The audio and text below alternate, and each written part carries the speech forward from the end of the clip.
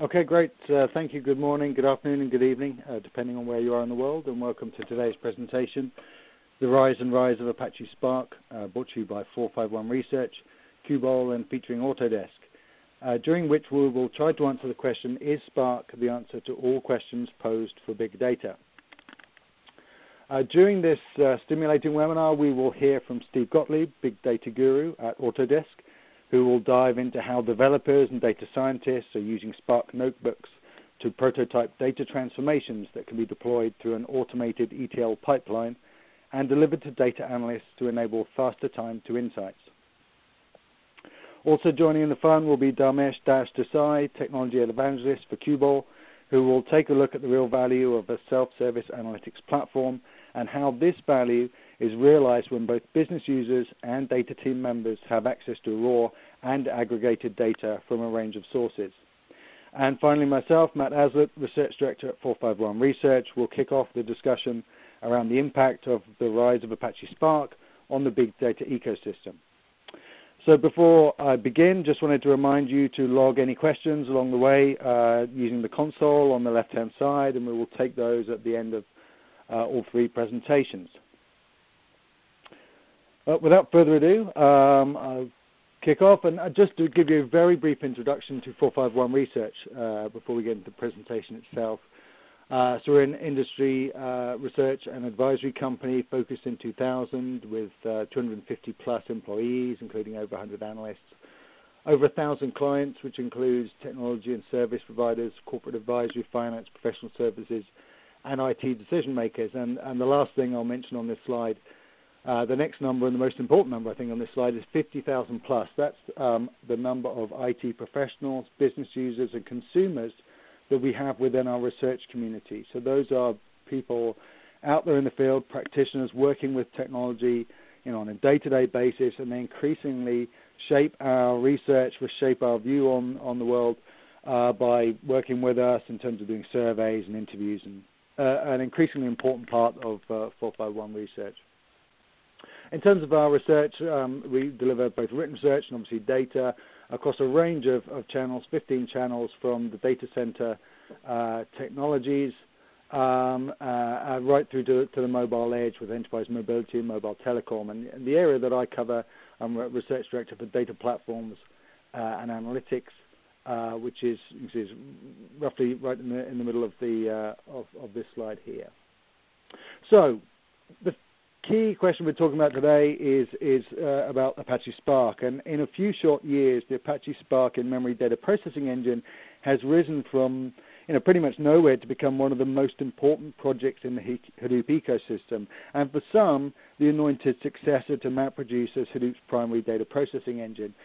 Certainly, when we were recently putting together our trends, perspectives for the next year, this was definitely one of the key trends that we are highlighting, that Spark will begin to emerge as not just one of the most important technologies behind use cases for Hadoop, but actually potentially the dominant technology behind use cases for Hadoop.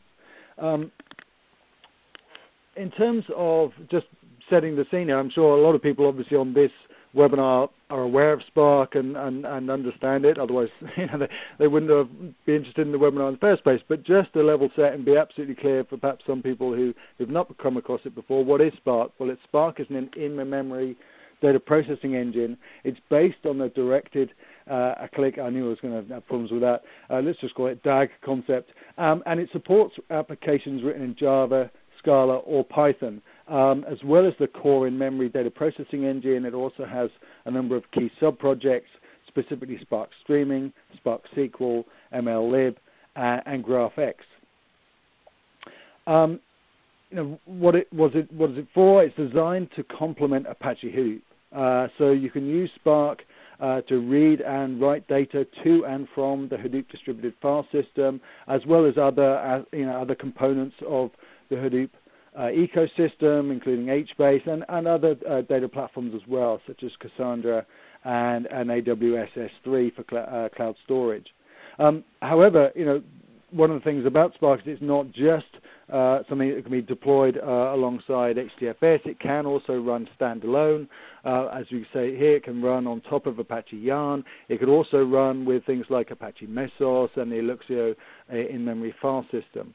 And it's important, even though we talked about Spark obviously being an in-memory data processing engine, it's important to note that Spark is not limited to data stored in memory. So it can spill to disk or recompute partitions that don't fit in RAM. Just to give a sense of kind of the evolution of Spark over time, with this timeline. So you can see that the project was actually conceived at the University of California, Berkeley's AMP Lab, in 2009. It was first released as an open source project, initially using the Berkeley license in 2010, switched to the Apache license with version 0.8 in 2013. Shortly after, it became an Apache Software Foundation incubation project in early 2013. And actually pretty quickly went through that incubation process. So about a year later became a top-level Apache Software Foundation project, and version 1.0 followed quickly after that in mid-2014. Version 2, which is the most recent major release, was released in mid-2016. And the other thing that we've highlighted on this slide references Cloudera's One Platform initiative towards the end of 2015. This is one initiative from one vendor, but it was quite an important one because for a while, certainly in private conversations we'd been having with vendors in the Hadoop space, there had been an increasing acknowledgement that Spark could be the long-term successor to MapReduce as the core processing engine in the Hadoop ecosystem. But this announcement from Cloudera was the first time we'd seen one of the prominent vendors in this space actually voicing that publicly and saying not just it could be, but if as far as they were concerned it was going to be, and they were going to put some effort in to make sure that it was. So a significant endorsement. But one of many for Spark. Obviously, with any successful open source project, you see a whole range, a whole ecosystem of vendors supporting that. So in addition to Cloudera, and we've seen MapR and Hortonworks and IBM and Google and Microsoft through Azure and AWS through EMR, and also the founders of Spark at AmpLab actually founded Databricks in mid-2013. So there's a good ecosystem of projects out there, and the other one to mention, obviously, in terms of the participants on today's webinar. So Qubole, fairly early to this, and especially in terms of as a service support in early 2015, announcing support for Spark on the Qubole data service.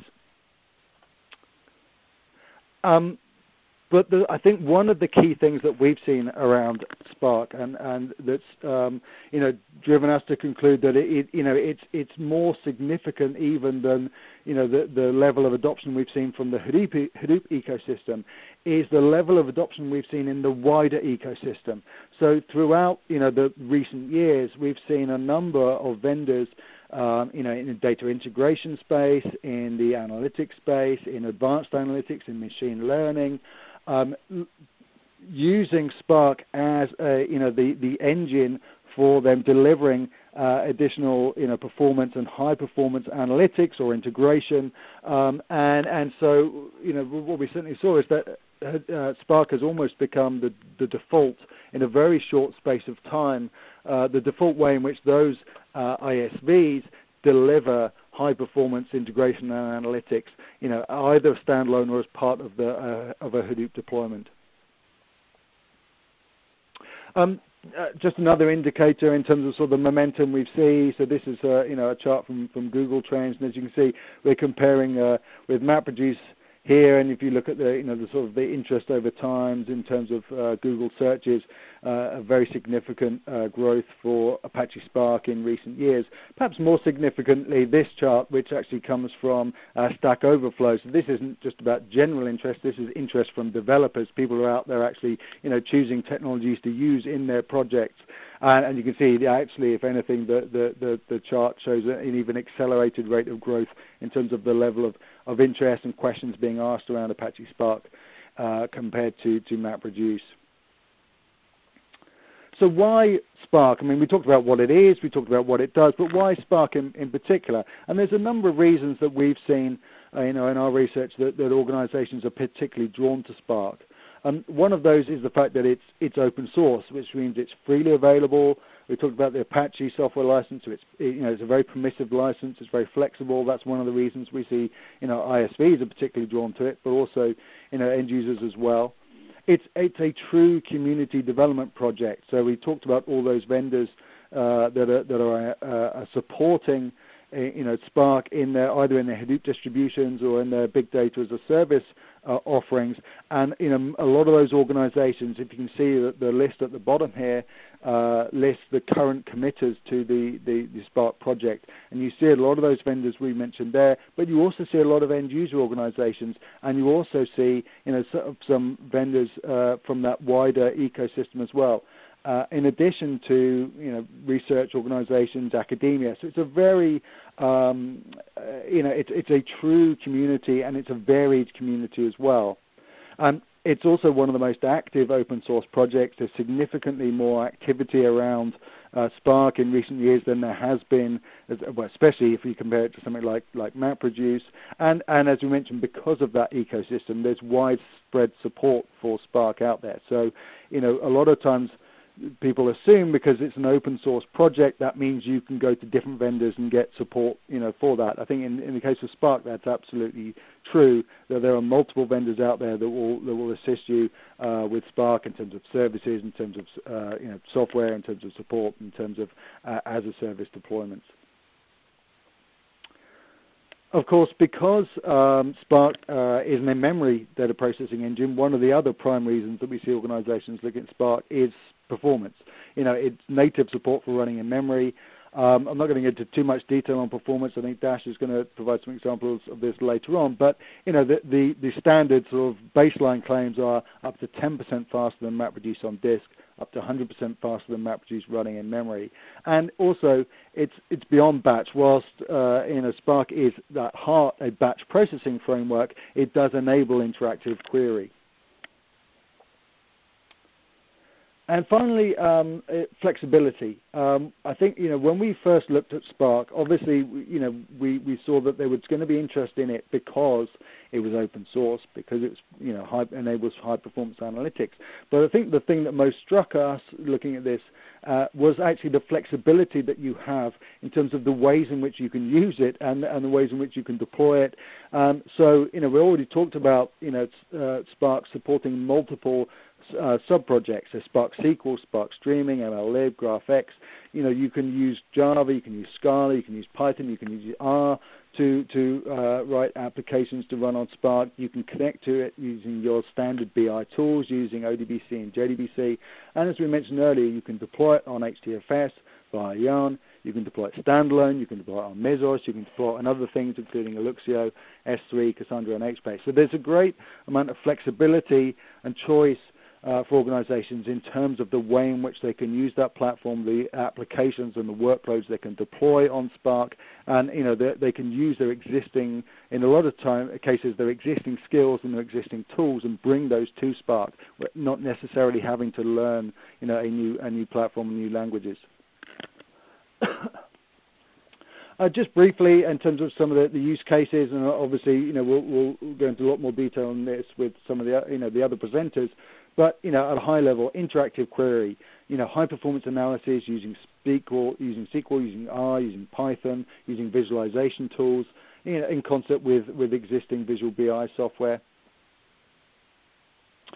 Stream processing, so including things like event detection, streaming ETL, integration with static data, and some examples of that. Common examples we see: ad targeting, personalization, fraud detection, recommendation engine. Excuse me.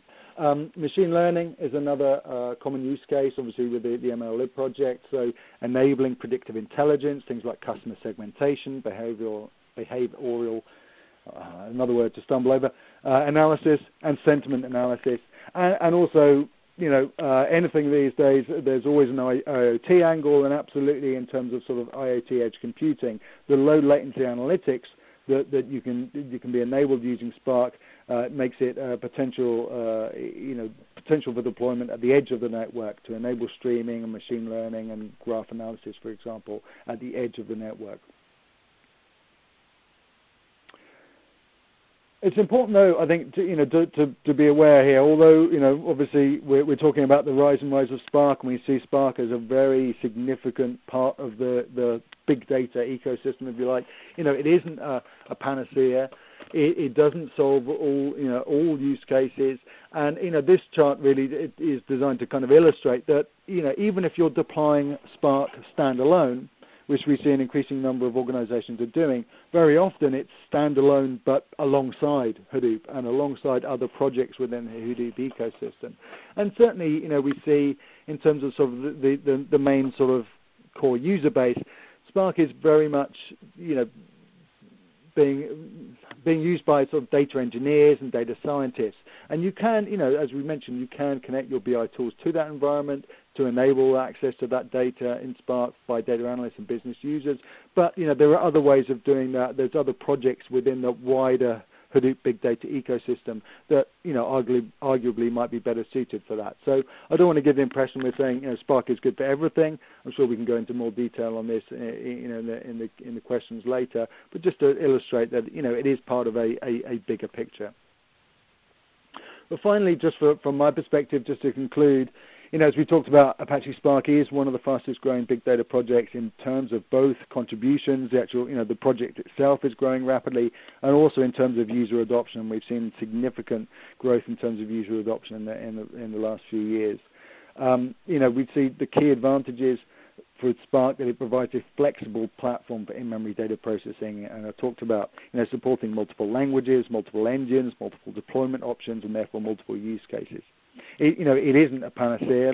We don't want to give that impression, but absolutely we see, as I talked about right at the start, in terms of our sort of predictions for 2017, we'll see it actually will become not just one of the most significant technologies behind use cases for Hadoop and big data analytics, but actually arguably the dominant technology for those use cases. So with that, I want to thank you for your time. Just to remind you, I see some of you already sending across questions, so thank you for those. We'll get to those later on. You've got my contact details here if you've got any questions for me directly about 451. But for now, I'll hand you over to Dash at Qubole, and from there we'll hear from Steve at Autodesk. So for now, thanks very much for your time. Great. Thank you so much, Matt, for laying down a great foundation for our webinar today. Hello, everyone. This is Dharmesh, or Dash Desai from Qubole. I'm a tech evangelist. And for those listeners that are not familiar with Qubole, it's the fastest and the only cloud-native big data platform that's designed from the ground up to scale. It was founded by the creators of Apache Hive project and the same people that led data service team at Facebook. Their names being Joydeep Sharma and Ashish Tuso. It was founded in 2011. So just to give you an idea of enterprise scale and readiness of the platform, let's look at some numbers that are on the slide. Qubole today processes about 500 petabytes of data per month compared to all the other leading in our brands. So this should give you an idea of how much efforts have gone into creating this platform that's enabling these companies and a lot of the customers across the board become more data driven, which kind of brings up the next slide, the vision of the company being to help companies become data-driven, like I mentioned, and also to democratize data and lower burden on IT teams, as well as the data teams across the enterprises. And this has been made possible by providing a self-service big data platform with these three elements being at the core. The first one being the architecture that's built to be agile, flexible, and it scales. We already saw some of the numbers in one of our earlier slides that kind of gives you an idea of the rigid, the enterprise scale of the platform. The second one's automation and transparency of infrastructure. We'll get into that in a little bit, and also how the platform provides these simple tools and interfaces for data team members across the enterprises. So let's get into the first one, architecture built to be agile, flexible, and scalable. In a traditional big data Hadoop deployment, compute and storage, they live together. This forces them to scale up and down together as well, which is not really ideal because then elasticity is much harder to achieve and manage, right? And this also means that you have to provision for peak.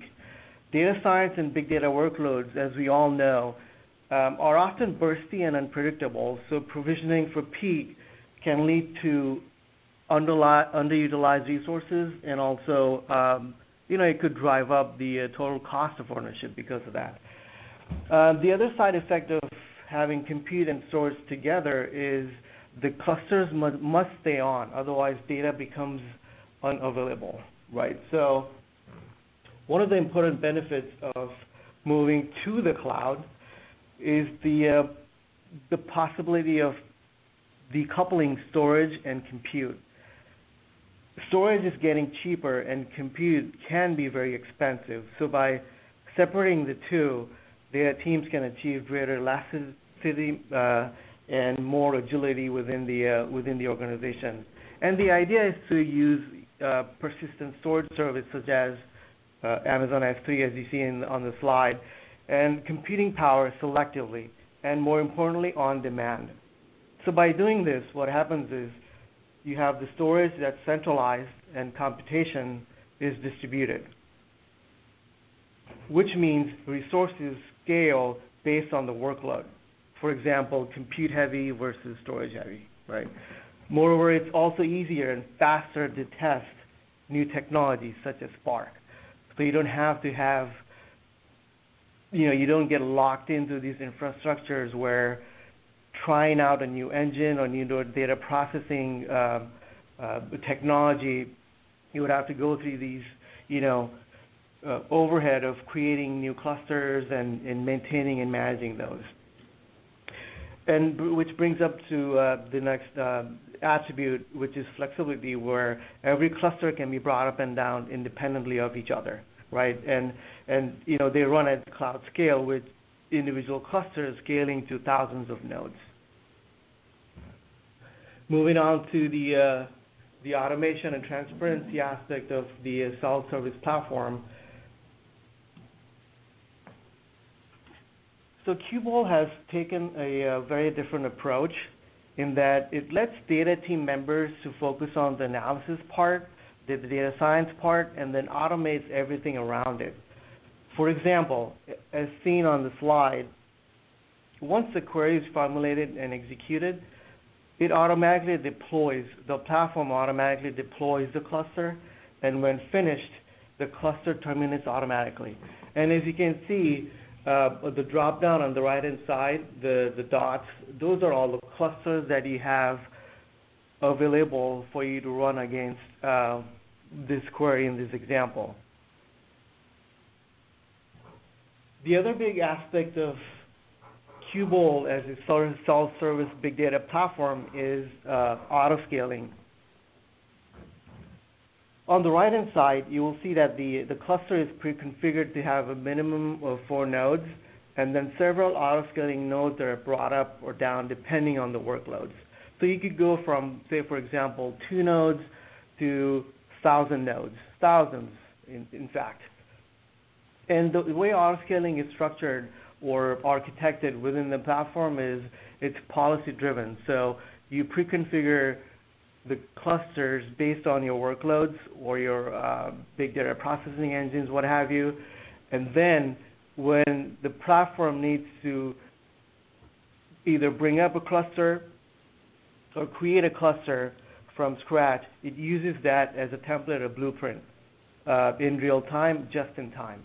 And like mentioned before, the cluster scales up and down. So all of that has been taken out of your day-to-day operations, if you will.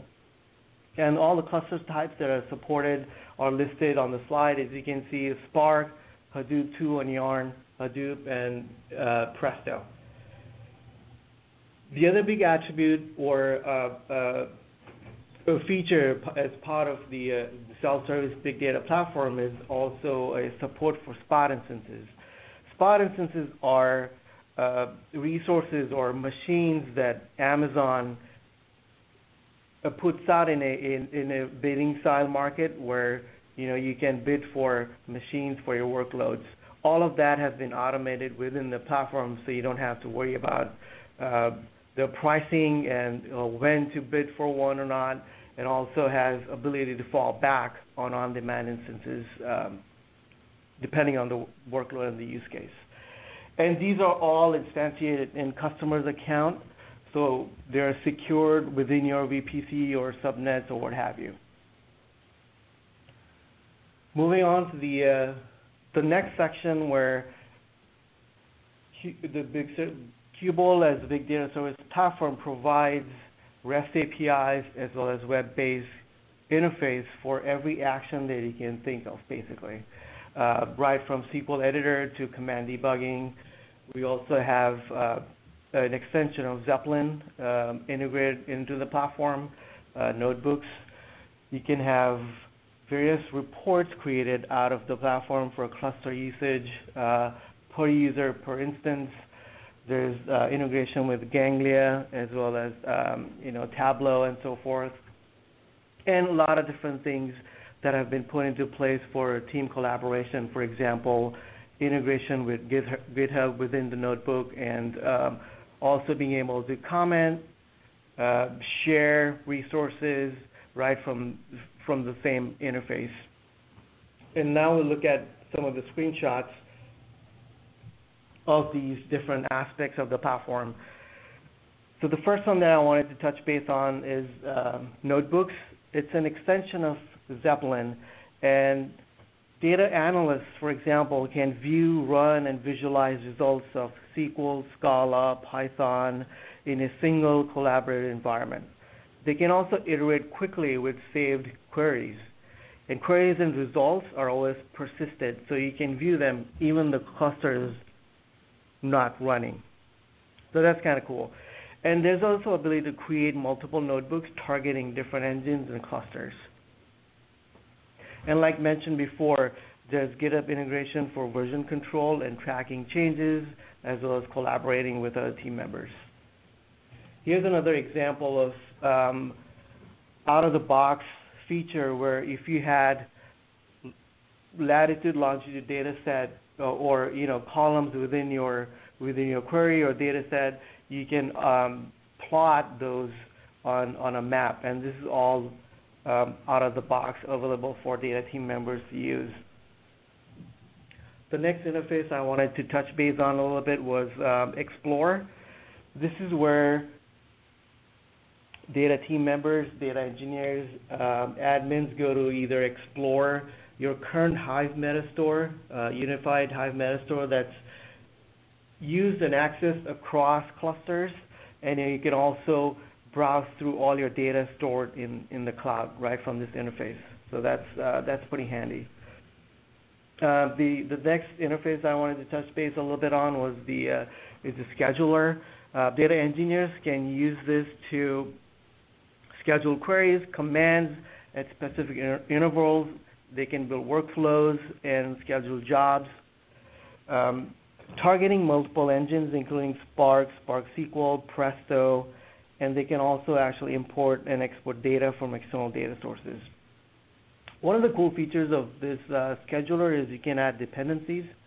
So you could say, run a particular job only if a Hive partition exists or an S3 file is there in a given bucket.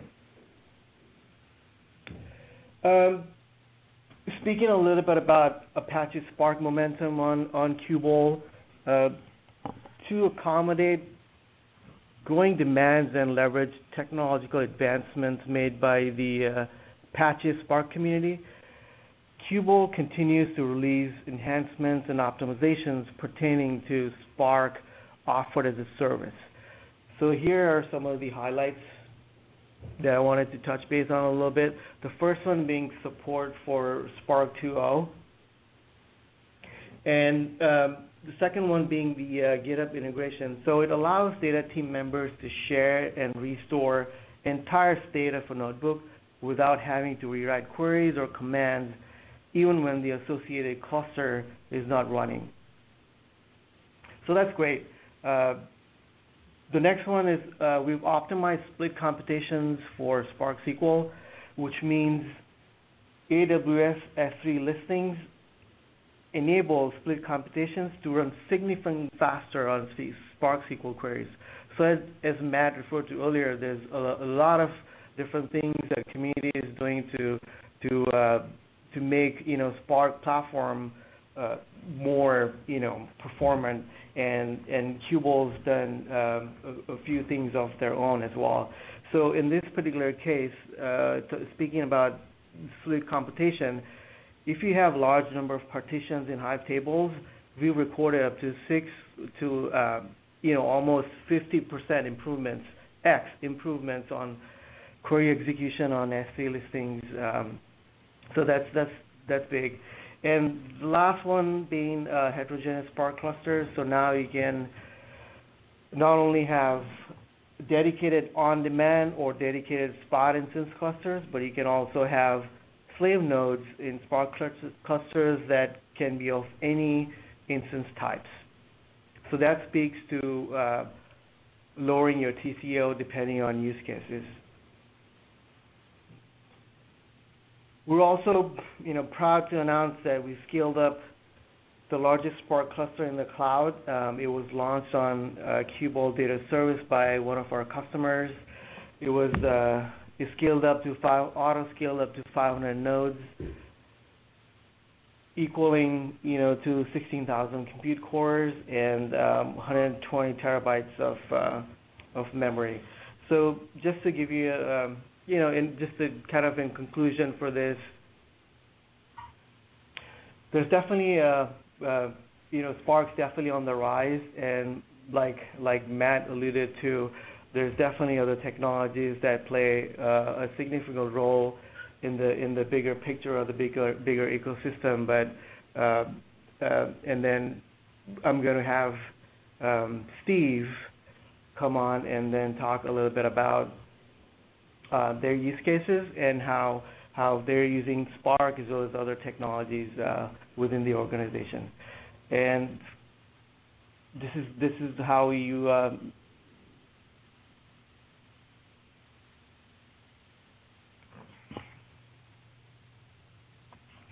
sorry about that. Feel free to contact me. Here's my email, dash@qubole.com, Twitter handle. And with that, I'd like to hand it over to Steve Gotlieb. Thank you. Thanks, Dash. Okay. Thanks a lot, Dash.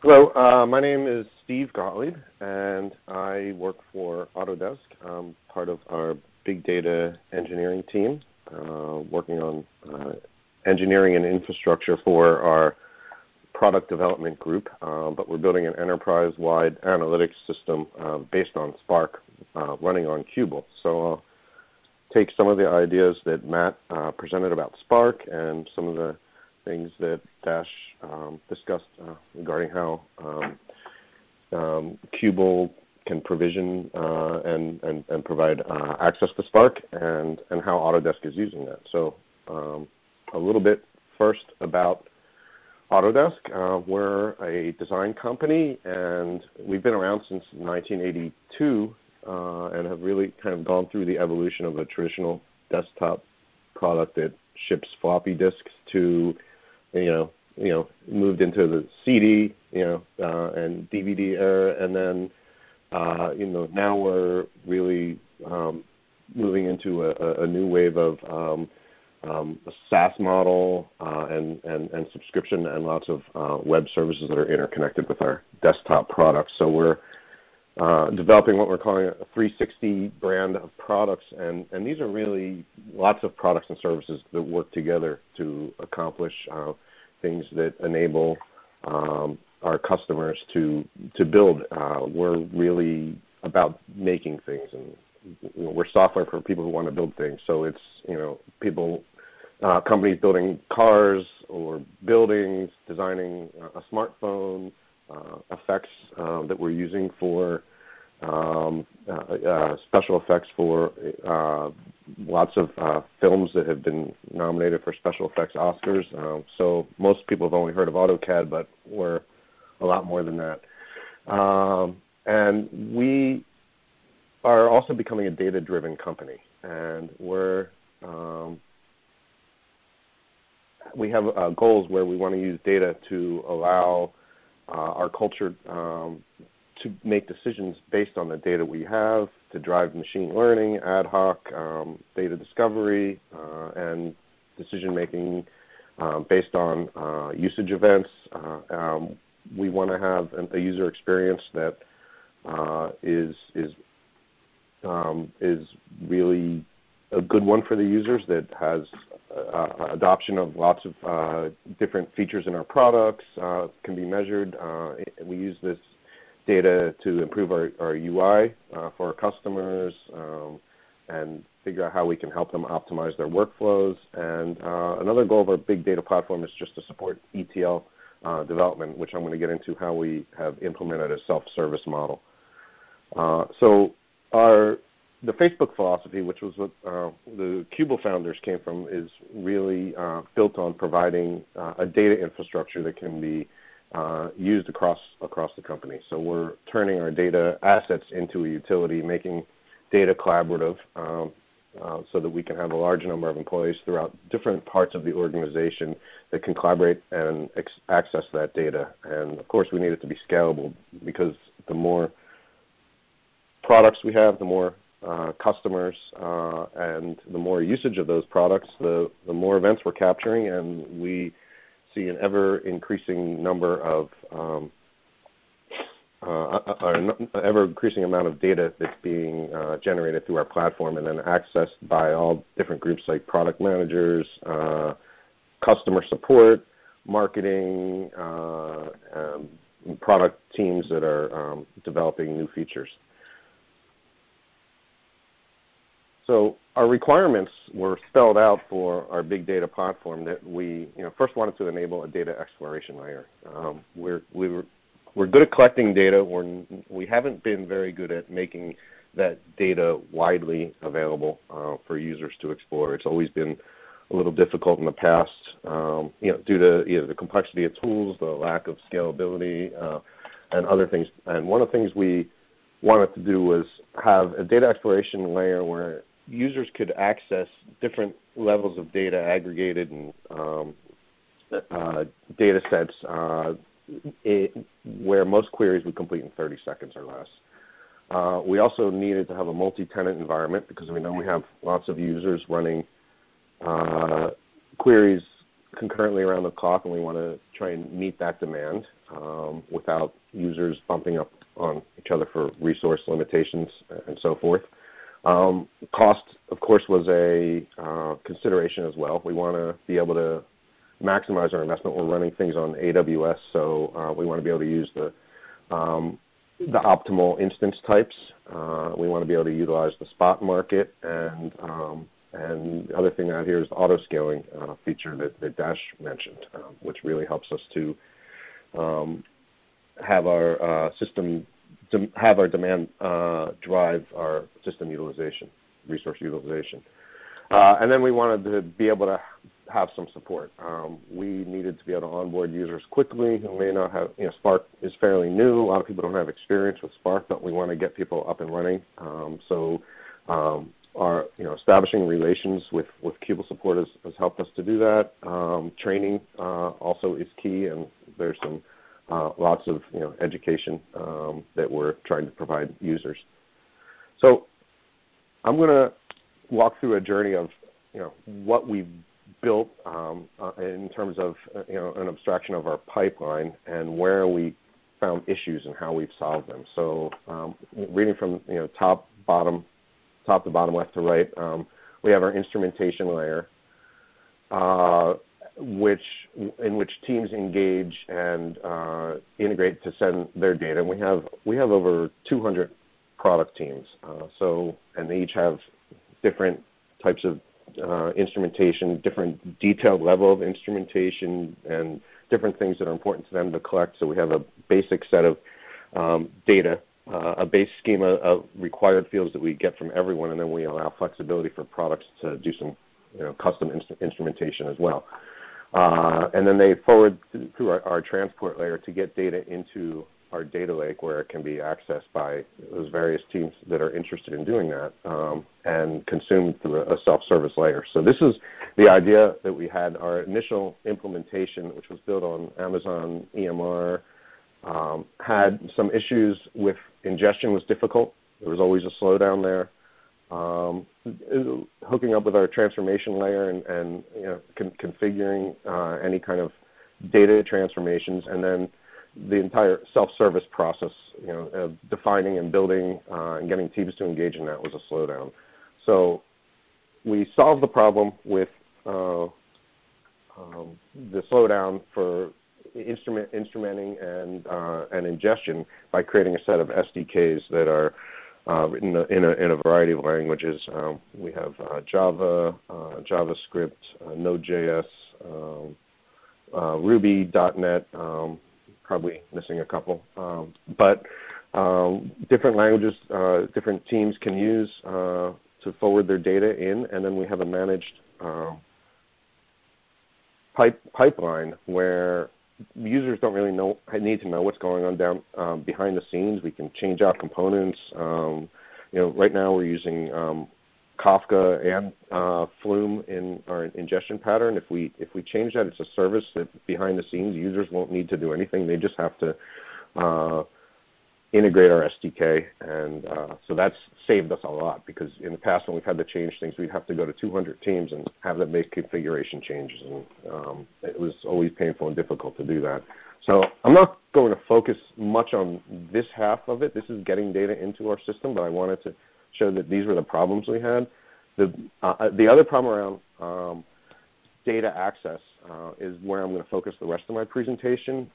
And what we really want to do is build a true self-service model, which will allow teams to engage, define their business requirements, and build data sets that can meet their requirements and validate those data sets with minimal interaction and sort of a self-service type of environment. So how do we build self-service analytics? This has been a great challenge for us. First, we have to highlight what's the value of a self-service pipeline. The goal of this is to serve the data users and meet our corporate goals. So we have a lot of needs from the data users, and everybody's working to meet our corporate goals. We don't want to have any kind of barrier for adoption of our pipeline. So teams in the past have gone out and tried to build their own solution, and we're trying to build, and we have built a compelling case for users to adopt our pipeline. They don't have to build or pay separately for a pipeline. We have one centralized one, and that can free up resources to, instead of building a pipeline to create customer value. We also want to be able to support analysis across multiple products. So if we have one common platform with a schema that has some commonality between it, we can look at cross-product analysis and figure out how many products are used per users, which products are used most frequently together. How can we improve the customer experience by understanding how our products are actually being used. Also, with a single self-service layer everyone's using, we can address security and data governance in a centralized manner. Provide standard product metrics and KPIs. We can control the data quality of our events and our master data, and have get closer to a single version of the truth. And then we can support and leverage some sophisticated analytics tools. So our tagline is we want to create insights, not infrastructure, at least not a complicated infrastructure. So so insights, are really designed to allow interactive querying, which lets pretty much anyone who is comfortable working with data become an analyst, and we want to make those analysts more productive. So our solution is interactive querying through Spark, Spark SQL. Our BI reporting tools are connecting through JDBC, which is running on Hive Server 2 on our cluster. The exploration is through SQL. We also support data frames, iterative exploration through Spark notebooks. Our users are using SQL, Scala, R, and Python, mostly Spark, SQL, and Python. The notebooks are really for that advanced exploration and resource, and we want to scale across our tools. So the little bit of our architecture here, and I'll show how this fits in a few slides down, shows that we're running Qubole with Spark. We're running Spark on Qubole with Zeppelin notebooks. Users are accessing for exploration, and then we're connecting BI tools currently through a virtual layer through Denodo, which allows us to connect data sources that are not in our Spark ecosystem, and also provides a level of security for some of our BI tools to connect to. So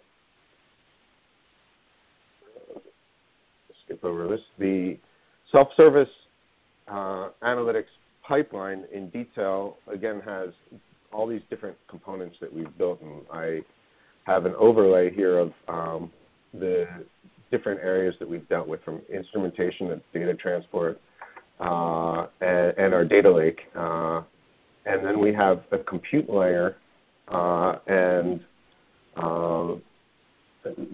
you can see here the data lake and compute are separate, so that was touched upon earlier in the presentations today, where we've decoupled storage and compute, and we're using S3 for storage, and then our data lake also consists of a Hive Metastore, and for compute we're running Spark on Qubole. So we can scale up and down on compute, and our storage is infinite. We've also abstracted out our compute versus fast access, and I'll get into that in a couple of slides. And we have a continuous integration process which enables our self-service. So underneath the hood of that abstraction layer, and this might be a little bit of an eye chart, but this gets into a little bit more of the technology that we're using behind the scenes. We are running BI tools like Qubole, Tableau, and Qmetrics to consume data. And then for our build and integration, we're using Jenkins and GitHub. But we really are running 3 different types of Spark clusters. We have an ETL cluster, a notebook cluster, and fast access clusters, and they each serve a separate purpose. ETL cluster is running workflows in batch that are submitted through an Uzi scheduler, and we have auto scaling enabled, and we have separate Spark applications for each workflow so that we can run things concurrently. Our notebook clusters are specifically designed just for users who are accessing through Zeppelin notebooks. These are mostly ETL developers and data scientists, and we also have auto scaling enabled here, and again, separate Spark applications per users, which allow for concurrent use. And then fast access is a separate cluster that we run, which is used for BI tools to access and SQL clients. So this is where Tableau or maybe SQL Workbench or Toad will connect through our JDBC connector. And right now we don't have auto scaling enabled because we're trying to deal with some issues around Spark caching and how that works with auto scaling. Our self-service model really fits a variety of users throughout the company. So this inverted pyramid diagram shows that at the top, the majority of users are non-technical. But as you get further into, deeper into the data, there's a smaller number of users, but they need access to a finer grain of data. So we have different tool sets that we use for users as they go down the stack, and Qubole is really positioned for our data engineers and data scientists to develop ETL and test their logic, and then deploy through our pipeline. I earlier referred to our managed Hive Metastore, which is a central place where everything is defined as a table. So we're not all users are accessing tables that are defined with different schemas, and they can easily navigate through the Explorer browser or any browser that has that can show all of the tables in the Metastore. We discover and share through our wiki. We use the Hive Metastore to provide access controls that's hooked into our LDAP system, so we can have fine-grained access controls. We optimize our storage on S3 using reduced redundancy storage, and performance is optimized using JSON and Parquet file types. This allows us, I think this slide was a duplicate. This slide here is about how we deploy the pipeline as a service. So Qubole notebooks are used for data exploration, and once users have come up with a working prototype, it can be deployed through our ETL pipeline.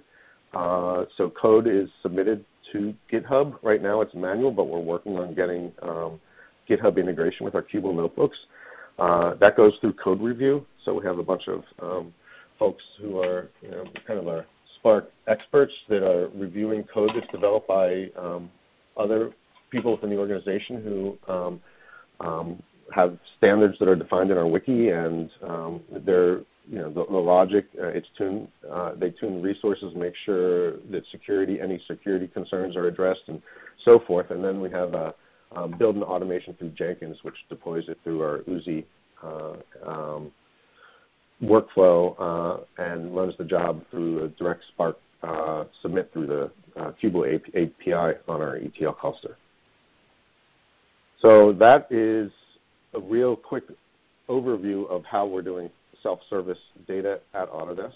I want to thank you for listening. My email address is here, and I think an earlier slide had my LinkedIn as well. So with that, I'll turn it over for, I'll turn this back to Matt for questions. Great.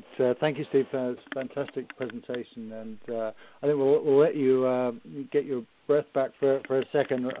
And just remind everyone, if you've got questions, you can submit them using the chat on the left-hand side. And we've already got quite a few good ones. We've got only a small amount of time left, so perhaps we'll try and get through as many as we can. So the first one, well, I'll let Steve, as I said, to get his breath back. The first one I'll address to Dash. So question, so if storage is decoupled, as you talked about, how does that? What are the implications, therefore, in terms of the IO bottleneck? The question makes the point that the reason for bringing compute to the storage was to avoid that issue. So how is that addressed in Qubole in particular? Oh yeah, I think that's a great question. The key here to keep in mind is that even though the storage is separated or decoupled from compute, everything, including the cluster, is still running within the same VPC or the subnet. So you wouldn't really see that big of a performance or latency issue from that point of view. I don't know if that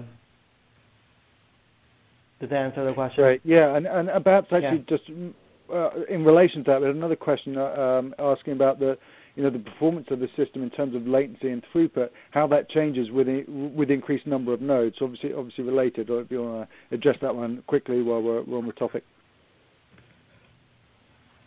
Right. So the increased number of nodes would it definitely depend on the use case. The nodes are brought up only if, for example, the Spark jobs would require, in a Spark cluster, for example, if they require either more containers or more executors, right? So reading from S3, per connection, there's a max amount of throughput.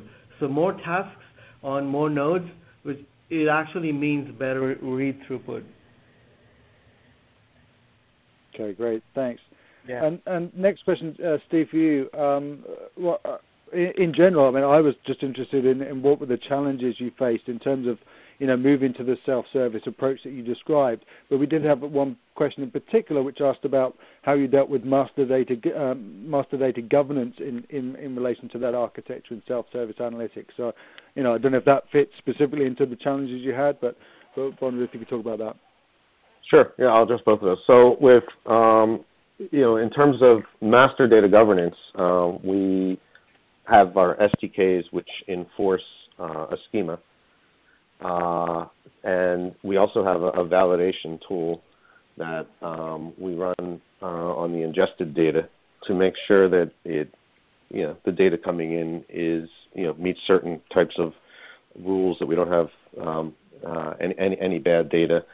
And that the required fields are included in our incoming data that we ingest. And having a common schema really helps, because the problem we had before was we had 200 different teams all instrumenting, calling a user ID something different. And now we've standardized that and have an evolving schema that can meet the growing needs and also help us to govern our master data. Some of the challenges that we've had have been more around, I would say 3 challenges.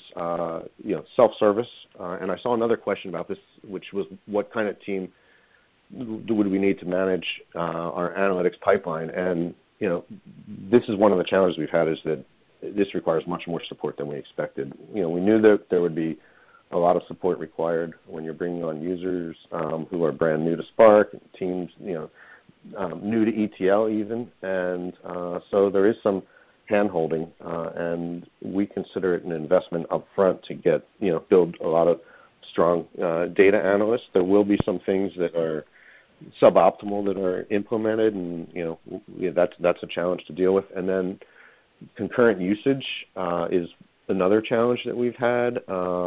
And Qubule's really helped work with us on this one, which is the solution was to have separate Spark applications per user, which on a shared cluster, which allow us to leverage Yarn for resource allocation, and we can provide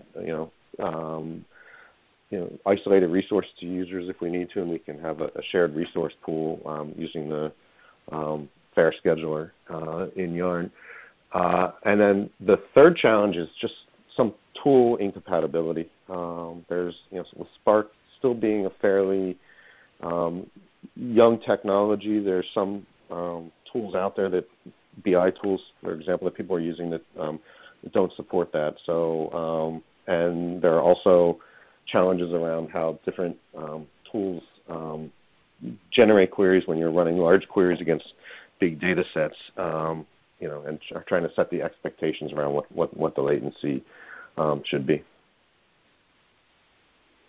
Great, thanks. And you mentioned one of the challenges there around skills, and that actually relates to one of the questions we got was asking me about so another analyst company pointing out that there are challenges to Hadoop adoption in general, and one of the things that related to that are skills. And it was a good question. I wanted to point that out. I mean, we certainly see those same challenges that Steve's discussed there also apply clearly to Spark. In relation to skills, I mean, you talked about getting up to speed there. I was wondering if you actually sent any of your team to training with Qubole in terms of helping get up to speed quickly. We have. We sent we have a development team in Singapore, and they did a custom training over there. And I've encouraged our users to take advantage of the training, the public courses offered, and also leverage some of the other classes, and we're working on trying to schedule additional training and make that even a requirement for users to get on our platform. Great. Okay. And yeah, I think we're pretty much out of time there. I know there are other questions that have come in, but I'm not sure we're going to get a chance to address them. I'm sure we can obviously follow up, and we'll share those questions out between the team and make sure those get addressed. But I think for now, would like to thank everyone obviously for joining us on this webinar, and yeah, thank you all very much for your time.